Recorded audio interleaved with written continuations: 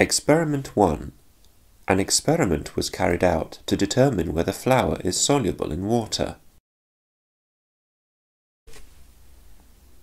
First, a quantity of flour stone is obtained.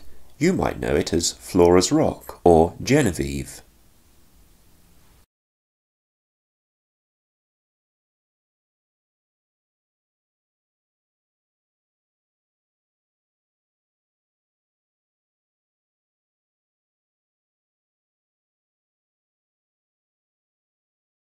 Using a pestle and mortar, the flour stone is then pulverized into a fine dust.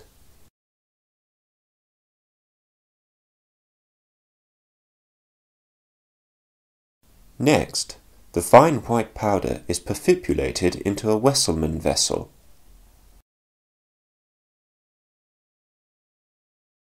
The scientist places the Wesselmann under a running tap.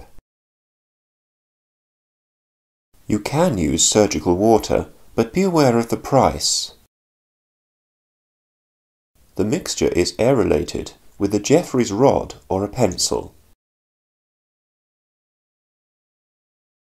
It is then allowed to settle for a while, or gesticulate. Have you observed the white residue, or flume, at the bottom of the Wesselmann? Flume. Write that down.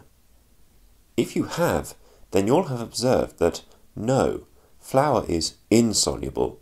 Write that down in your copybooks now.